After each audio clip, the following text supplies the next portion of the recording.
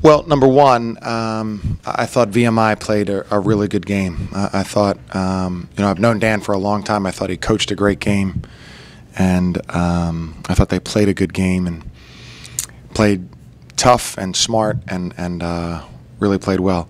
I thought our defense was promising. The field goal percentage defense is a really good stat. The first half was very good. Of course, they missed some shots, but I felt like we contested.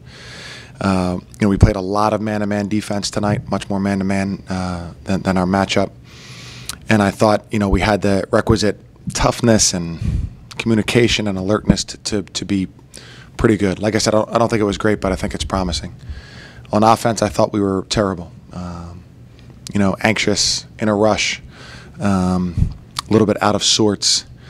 Part of that obviously is playing young guys, but I don't think our older guys really helped in that department. So, that's been something we've been good at for a long time, and hopefully we can kind of reclaim being good at that. But it was disappointing tonight from that standpoint. We're pleased with the win, and we're really looking forward to get back to practice tomorrow.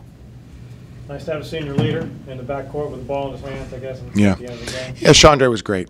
He was very aggressive. It's a really fine line that a point guard who can score has to walk, and then throw in there that he's out there with, two freshmen for a lot of the night. That's really hard because he's trying to get us to settle down because he recognizes it, but he also needs to be aggressive, and so that that could have an effect, a domino effect where everybody's in a bit of a rush. But I thought he handled it well and made some really big plays during the game. Monday you'll get tested inside. Probably as much as you will all year. Yeah, they're a really physical, strong, aggressive team. So, it's going to be important for us to respond to that and play the right way and take our aggressiveness and the way that we're aggressive into that game on Monday.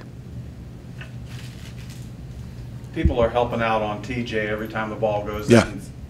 He's going to see that all season. All season. And, TJ probably in reality his best quality is his passing. The one that's most unique and significantly better than the next guy his size. And so he needs to, have that understanding. It's frustrating. First he doesn't play hardly in the first half. Then in the second half he's surrounded. And I thought he did keep his head to a certain extent. It's just that some of the turnovers he had are clearly forcing the issue when it doesn't need to happen. So. Now, if I wouldn't say it if he wasn't such a great passer. Chandre, the last possession of the Richmond team, go to the basket, take it to the hole, try to get fouled, or make the shot, one or the other? Originally, I was going to throw it to TJ, but I saw a guy come from the weak side help, so I felt like if I threw it in there, he had a chance to steal it, and I just wanted to make sure I didn't get a turnover at that crucial part of the game, so I decided to drive. TJ, not the way you wanted to start that first half, obviously. Talk about not being involved very much early and then coming back to be involved in the second half. Yeah, it's frustrating when you go out with 1.2 fouls early in the game. But honestly, that's kind of been the story of my career. So and the thing is I tried to work on it in practice. I've been working in the off season, and I got 2 calls. Whether I agree with them or not, they were the calls, and we have to accept them. And that's fine. We move on to the next game, and we'll have a good start next game. You guys made some changes on defense in the offseason. First night out with the man-to-man, how do you think you did? First half, we played man-to-man. It was great. Not sure how many points they had. They had 22 points, which is great.